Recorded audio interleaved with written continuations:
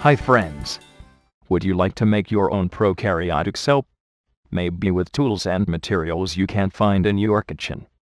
Well, today your dream will come true, because I am going to show you how to do it.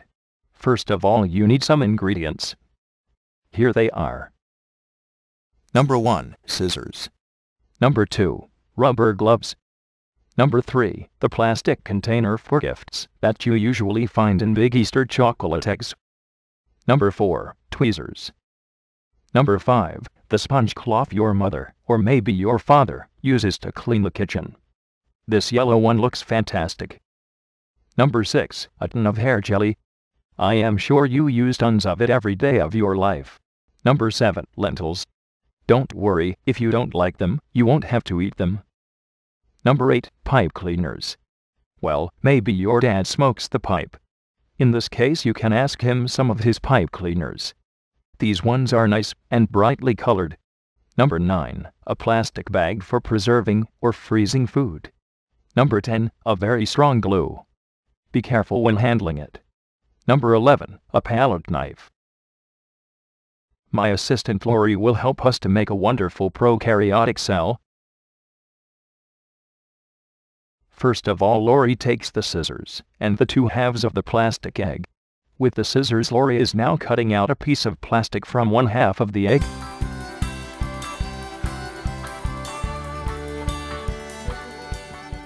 Watch carefully what Lory is doing, kids.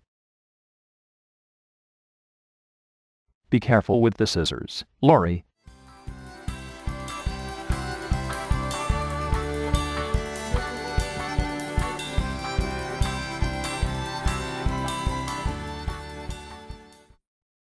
Then she spreads some glue on the edge of one half of the egg. She places it inside the other half and presses in order to bond the two halves together. She will not touch them again until the glue dries hard. As you can see, she has just finished making the external part of the prokaryotic cell.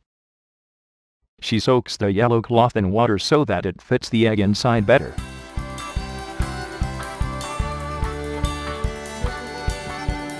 Now she inserts the yellow cloth inside the egg to make the cell wall.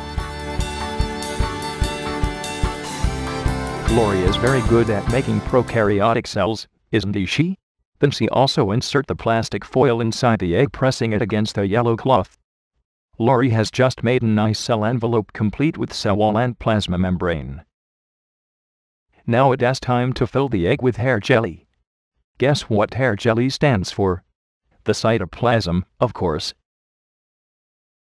Lory cuts off the extra cloth and plastic to make the prokaryotic cell look nicer.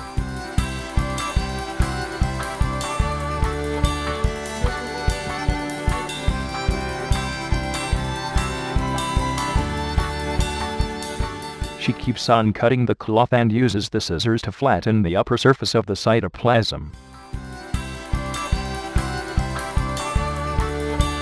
She uses two red pipe cleaners to make the DNA and RNA. Now she adds the lentils. What are the lentils supposed to be? Plasmids and ribosomes, of course, which are inside the cytoplasm.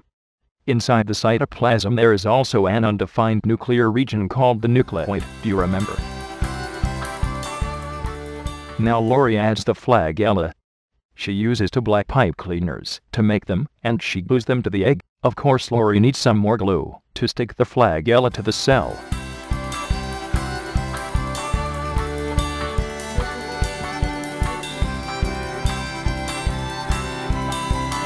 Lory cuts some pipe cleaners into tiny bits and glues them to the egg too. They are the peely. Be careful, Lory. You are wasting all my glue. Now Lory uses the palette knife to flatten the surface of the cytoplasm and make the cell look nicer. Our prokaryotic cell is finished at last. Doesn't it look great, my friends? See you later with more extraordinary biology activities. Bye-bye.